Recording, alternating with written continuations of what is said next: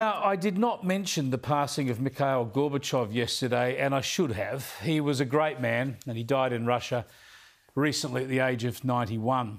Back in the 1980s, when all of the world was talking about a new Soviet openness, or glasnost, and restructuring there as well, or perestroika, Gorbachev was marshalling his nation into a new era of democracy and liberty.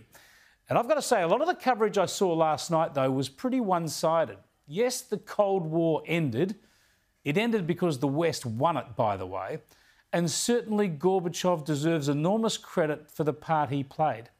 But this wasn't his initiative. This wasn't his doing some unilateral act.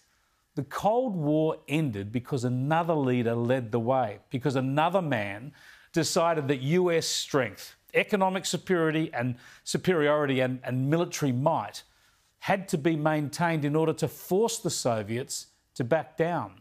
That man, of course, was Ronald Reagan. General Secretary Gorbachev, if you seek peace, if you seek prosperity for the Soviet Union and Eastern Europe, if you seek liberalization, come here to this gate. Mr. Gorbachev, open this gate. Mr. Gorbachev, tear down this wall.